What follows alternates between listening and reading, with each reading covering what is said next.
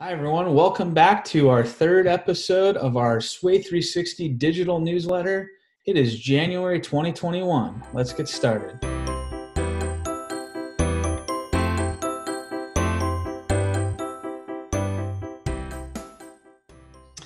Welcome back. Happy New Year to everyone. I have 2021 behind me. We have finally made it out of 2020 and into 2021, which means we have more work to do, more impact to make. And here at SWYE360, our mission remains to be able to provide equitable access to great teaching for students anywhere. So we thank you for joining us. Today, we have 3 new product updates that we want to share with you. And then I'm going to dig a little bit deeper into a product feature that already exists, but want to make sure that all of our teachers understand the instructional design of how our content management system is put together. So let's get started on our product updates. Share my screen with you, and I'll be able to show you those updates right now. All right, we'll make my screen a little bit bigger.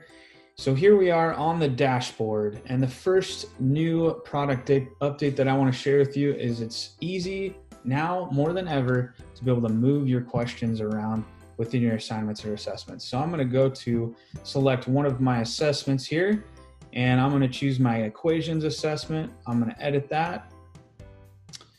And once we get into the assessment, we'll be able to scroll down to where our questions are. So we've already put our questions in here, but let's say as a teacher, you decided you wanted to reorder that. That should be very simple for you. Just select reorder questions and you can drag and drop those. Select save, and now you have a new order. Very simple for you. The other thing I want to share is previously, whenever you created an independent assignment or assessment, you actually would be provided a pop-up window.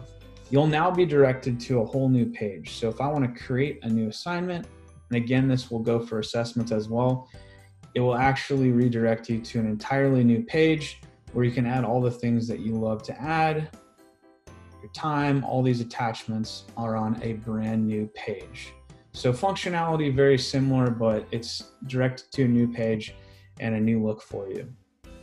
Now you can add questions to existing assignments or assessments very easily from your question builder. So we'll go to our question builder. Let's say we just created a bunch of questions and we want to be able to quickly add those to existing assessments or assignments. So we just created our questions. Now we have our questions list, and we want to select these 2 questions and add them to an assessment. We'll select add.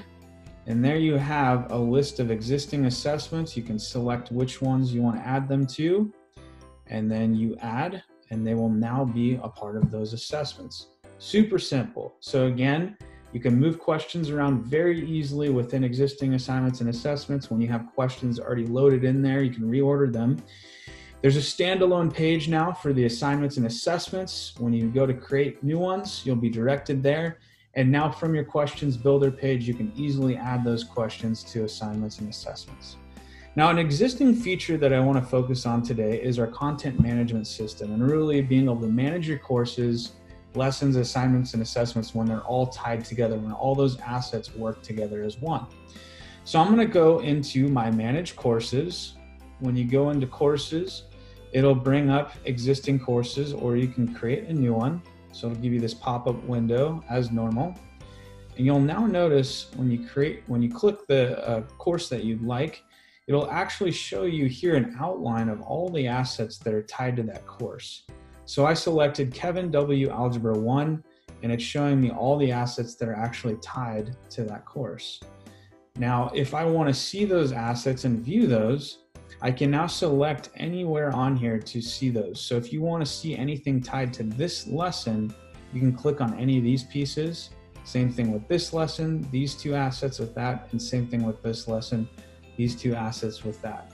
I'm not going to go through all those, but as an example, let's say I want to see the assets inside of this lesson down here. I'm going to select this. And now you can see that 3rd lesson, all of the different various assets associated with it. If you click on any of these, it'll take you down there. So it is showing me just all the assets tied to that lesson I was referencing, which is tied into this main course. So I can quickly view and see what those are. I can see the attachments here. So this is a major benefit for teachers to be able to quickly view all the things inside their course and all the assets tied to those lessons in the course. Let's say I'm in here, and for this particular lesson, I can see the subject, grade, and state. And let's say I want to create a lesson, create an assignment, or create an assessment. You can quickly select that and add any assets you want to that lesson. So I wanted to just really quickly make sure that everyone understood that if you want to attach assets and be able to quickly use those, you select the course you're working with. You can see the outline of all the assets for that course, and within each lesson in that course, you can click on those assets and come to this page, edit those, and create new ones. Thank you so much for joining us. Again, we wish you a happy new year. We appreciate all the hard work that teachers, other educators, students have put in this year, parents, families. We appreciate you. We hope you have an amazing year. We thank you for joining this third episode, and we will talk to you soon.